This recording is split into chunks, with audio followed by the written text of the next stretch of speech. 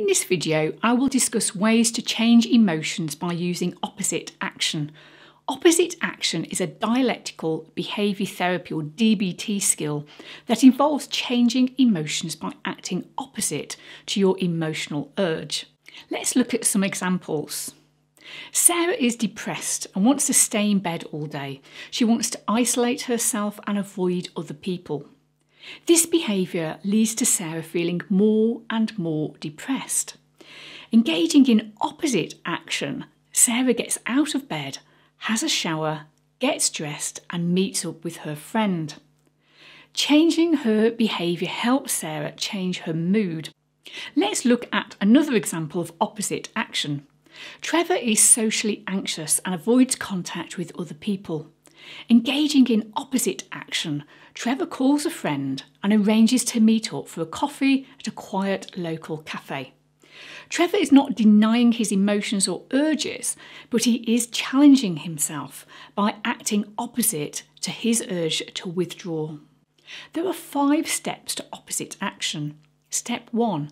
Name the emotion. What is the emotion you want to change? Anger, sadness, anxiety? You may need to tune into your body to identify the emotion. Step 2. Check the facts. Ask yourself, is my emotion a reasonable response given the situation? Is it justified by the facts? For example, you feel scared of walking through a dangerous part of town at night. I know I would say that's definitely a justified emotion that you want to listen to. But sometimes emotions aren't justified. For example, a car cuts you up and you feel really angry about it. You have the urge to get out of your car and hit the other driver. That emotional urge is not justified.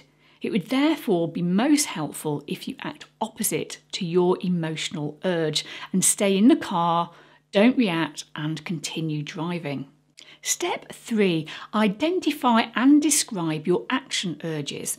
What do you feel like doing? Do you feel like isolating yourself, hitting someone, drinking alcohol, self-harming or overeating? What is your urge?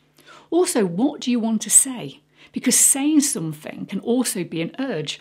Step 4. Ask wise mind. Will acting on your urge make things better or worse? Will acting on your emotional urge solve the problem? Is expressing your emotions a wise thing to do in this situation? If you're not sure what wise mind is, I have a video on wise mind and the link is in the description. And finally, step 5, act opposite to the emotion urges. If you've got this far, you have decided that your emotion is not justified by the facts or acting on emotion will not be helpful in this situation. So you should do the opposite action to your emotion urges.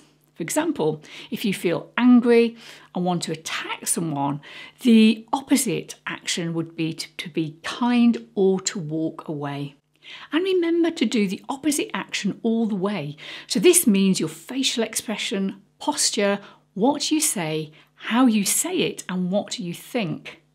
An example of half opposite action would be going to a birthday party to reduce your urge to avoid other people, but not actually interacting with other people. Sitting in a corner, perhaps looking down, not engaging. So true opposite action would involve going to the birthday party, talking to other people, looking around the room, making eye contact and smiling at people. You also need to keep practicing opposite action until you notice your emotions changing. This may take some time, so keep practicing. If you've enjoyed this video, you may be interested in the video on the screen now. Just click the screen to view the video. I look forward to seeing you soon with more mental health tools and strategies.